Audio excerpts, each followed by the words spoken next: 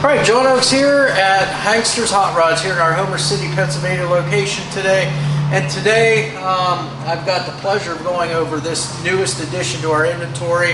Again, I know you can't miss this one because of the color. This is a 1972 Plymouth Duster 340. Obviously here done in the Sublime green color here on the exterior. A very eye-catching color. It pops right at you there. And you can see ours has the matte black decals and so forth on it too. So just want to kind of go over a few things here before we kind of really get started here. So as far as the front end on this car goes, we've got, as far as the fenders and this hood, these are fiberglass AAR front fenders. This is a fiberglass hood. Obviously you see it's got that scoop on it there that was synonymous with the Mopar cars back in the day. And again, with those matte black decals, it really kind of set it apart. The other thing that kind of really sets this car off are these wheels and tires. These are a American Racing wheel. They're a special edition 18 by 8 wheel, aluminum wheel, 5-spoke, and it's got the painted centers there. So again, it's real nice, option for this particular car. Now, as far as the panel fitment and alignment on this vehicle, you can see all your panel fitments here, your gaps on your doors, and again, those are very uniform. When you look at those fenders, you look at back here at the quarter panel and look at your gaps. You've got pretty much the same gap front to back on this car. Elevations are good, body lines all match up on the car too.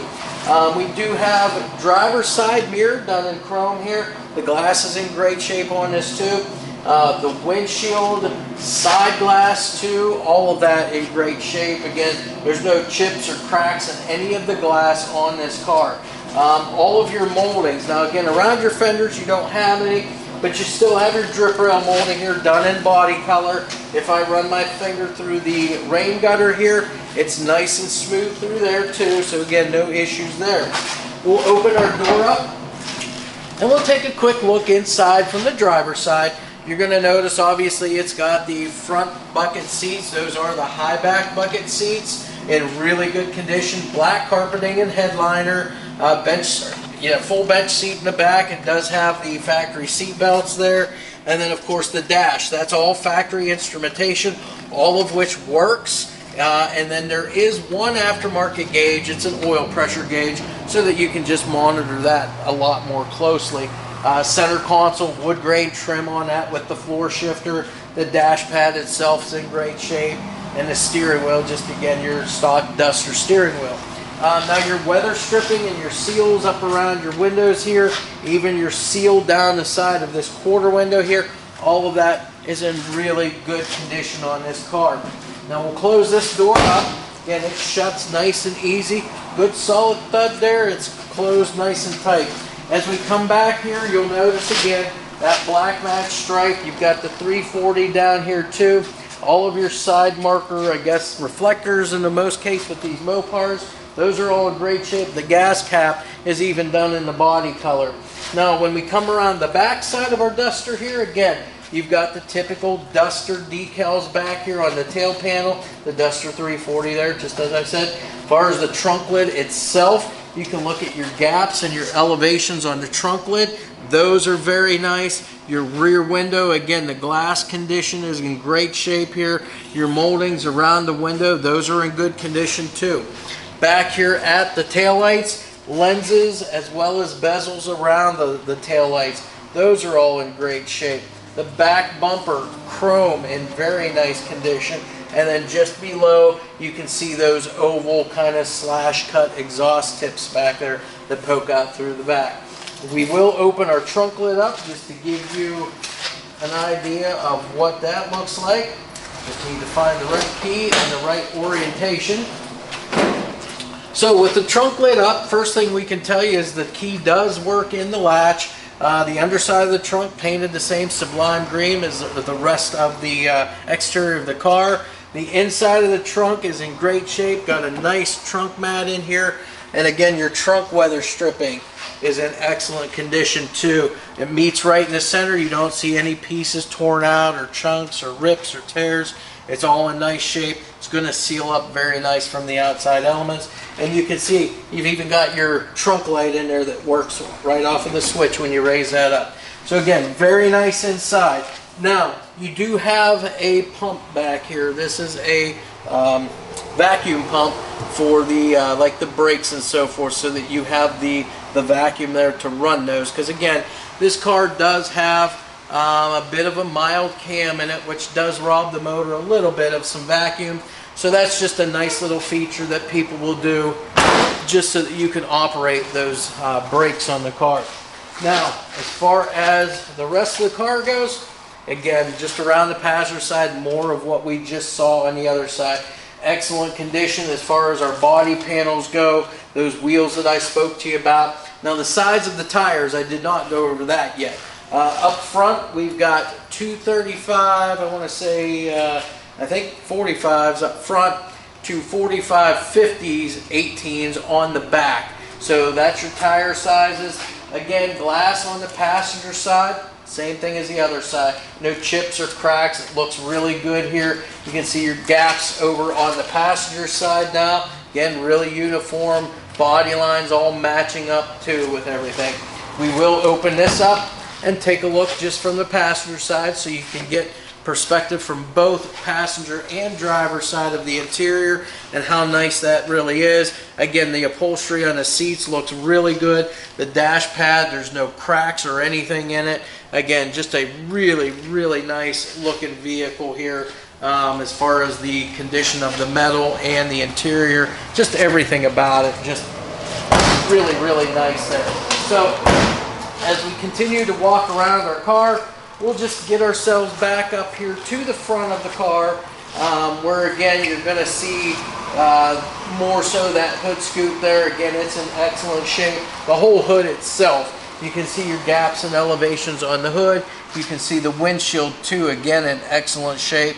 Wipers, those are in good condition too. Now again, you've got your Duster, your 72 Duster grill here, all blacked out, so that's a nice look to go along with those matte black decals.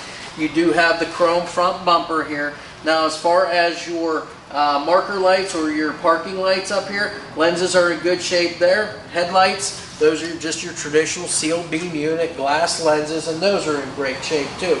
Now, I'm going to just open the door up so we can pop our hood open here, and we'll talk about the drive line that's in this next, and some of the options that we see underneath that hood as well. So again, the hood pop from the inside, that does work. It does have the secondary latch though underneath here. Just find that and push up on it, and that's going to raise it up. Now we do have a hood prop here, so I'm going to go ahead and find, I don't think there's a place particularly for it. Again, it's a fiberglass hood, so what you don't want to do is have a set of hood hinges or springs that really hold down on this hood, because again you could flex the hood being fiberglass, and you don't want to do that. Now you can see the underside. They've done an excellent job with the paint on this. So your shell underneath here for under the hood, that's been painted the Sublime green. The rest of the underside of the hood's been painted the black up underneath. Now the engine compartment, just as Mopars were, the whole engine compartment was done the body color, so that's correct the way that that is done also. As far as the motor goes, let's go there now.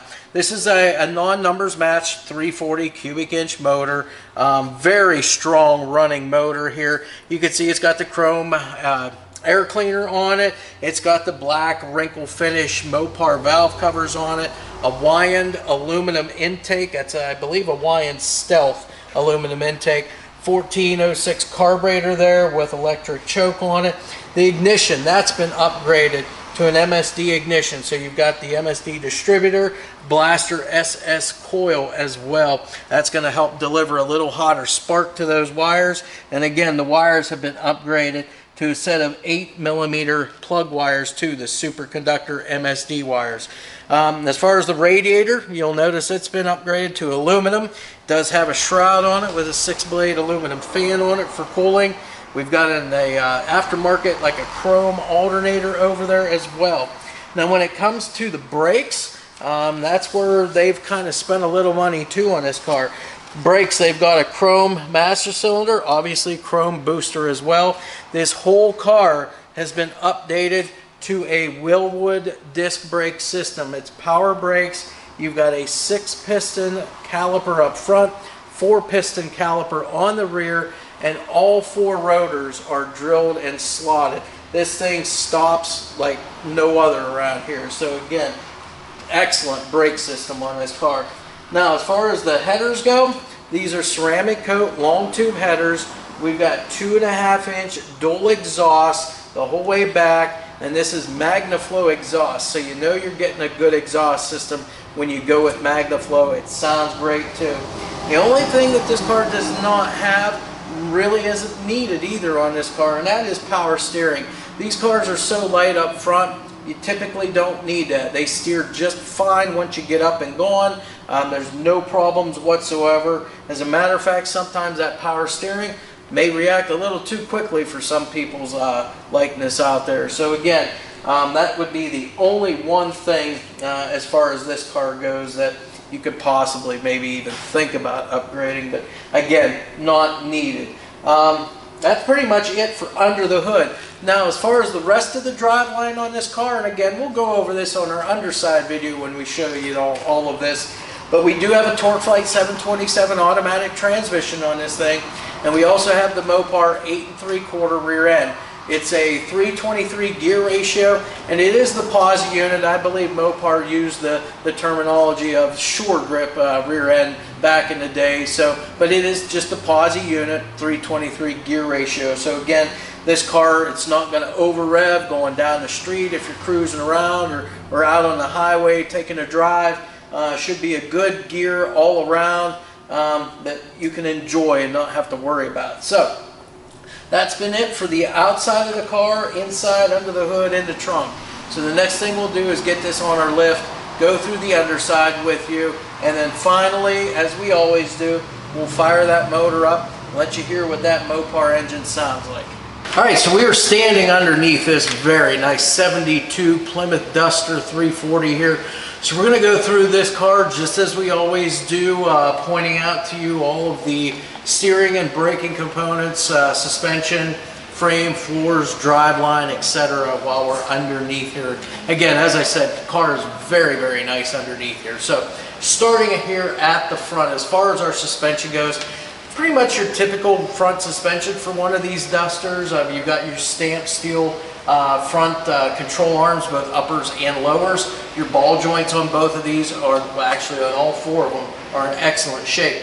It does have the sway bar on it. Sway bar looks to be in great shape. Those frame mount bushings, those are in great condition, as well as those sway bar end links too. Everything looks to be almost like new condition underneath here. As far as the paint goes on it, you can tell by that too that everything looks to be fairly new. Of course, your K member up front, your cross member, this thing's in great shape. Doesn't look like it's ever been beat or banged on anything at all. Looks fantastic. As far as the steering and the braking on this car, we do have, it's just manual steering for this vehicle, but of course these Dodge, or Plymouth Dusters I should say, they are a pretty light car up front, so you really don't need that power steering. The brakes though, power brakes on this car, and they have upgraded the brake system on this. This is a full-blown Wilwood disc brake conversion all the way from front to the back. It's got oversized discs, rotors on the front. The rotors are actually bolted to a brake rotor hat, which does have safety wire connecting all of the bolts, so nothing is going to back up. It has red painted 6-piston calipers up front and red painted 4-piston calipers on the back. All of your rotors are drilled and slotted for heat dissipation and better braking. So again, you're going to have phenomenal brakes on this car. Might as well keep here out at the corners of the car here with wheels and tires in. Fantastic look for this car. They've got 18-inch wheels on it. They are an American Racing Torque Thrust 2 Special Edition wheel, and they've got the black painted the spokes on them. So again, super nice look for this car. And wheels, as far as tires, there are Lexani tires on the front. We've got 235/40 18s on the back, 245/50 18s back there. Just a little bit of difference in the size, but the tread's in great condition on these tires. Now, for our drive line, we have, it's a non-original 340 motor here. It is hooked up to a Torqueflite 727 automatic transmission. It does have the flywheel cover on the front of it to keep dirt and debris out. As far as the oil pan and the transmission pan, everything is super clean, free of any leaks or drips whatsoever. Then we've got our transmission cross member here. The actual mount for it too is in great shape. And again, back here at the seal where your slip yoke slides into the transmission, that is dry as well. Then of course your drive shaft, it's a balanced unit. And then the rear end, it's a Mopar 8 3/4-inch rear end. It does have a set of 323 gears in it. And it has the POSI unit, or what Mopar typically called the short grip differential. As far as your rear suspension, you can clearly see here it's got the multi-leaf rear suspension in it. Just a typical set of gas charged shocks back here. Again, the car rides very, very well. Then the other big thing that you see underneath here is up front, you're going to notice we've got a set of ceramic coated long tube headers, followed it up by a full MagnaFlow exhaust system. Now again, MagnaFlow sounds excellent on these older muscle cars, gives it a nice throaty sound. Again, you can see the condition of these mufflers, they're in great condition. Of course, we've got tailpipes and then a set of chrome exhaust tips that exit out behind the car there as they should. Frame and floors, again, you can just see from the video, the frame sections on this car super straight on it.